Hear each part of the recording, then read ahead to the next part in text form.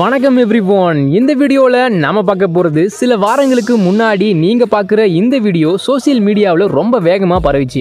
Mostly இந்த வீடியோவை பார்த்தவங்க என்ன நினச்சாங்கன்னா, பசியோடு இருக்கிற தன்னோட குஞ்சுக்கு இந்த 2 பெற்றோர் ஃப்ளமிங்கோ பறவைகளும் தன்னோட ரத்தத்தை உணவாக கொடுக்குது அப்படின்னு நினச்சாங்க. இன்னும் சில பேர் என்ன நினச்சாங்கன்னா, ஒரு ஃப்ளமிங்கோ பறவையோட தலையை இன்னொரு ஃப்ளமிங்கோ பறவை கொத்தி அதிலிருந்து வர ரத்தத்தை தன்னோட குஞ்சுக்கு உணவாக கொடுக்குது அப்படின்னு நினச்சாங்க.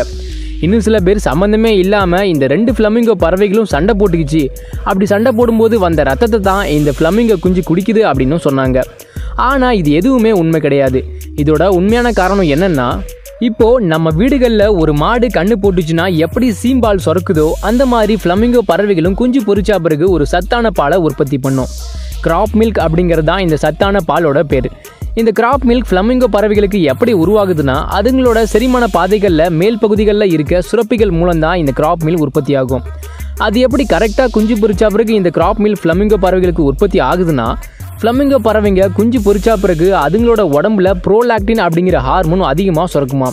அப்படி சுரக்கிற இந்த ப்ரோலாக்டின் ஹார்மோன் தான் கிராப் மில்கை உற்பத்தி பண்ண தூண்டுமா. இப்படி இந்த ஹார்மோன் தூண்டி தான் கிராப் மில்க் ஃப்ளமிங்கோ பறவைகளோட செரிமான பாதையில் உருவாகும். இந்த கிராப் மில்கை ஃப்ளமிங்கோ குஞ்சுங்க 2 மாதம் வரை குடிச்சு வளருமா.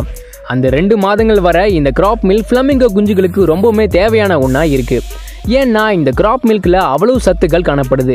அப்படி என்ன சத்துக்கள் காணப்படுது அப்படின்னு பார்த்தீங்கன்னா, இந்த கிராப் மில்கில் கொழுப்பு, புரதம், வெள்ளை ரத்தணுக்கள், சிவப்பு ரத்தணுக்கள் போன்ற சத்துக்கள் காணப்படுமா.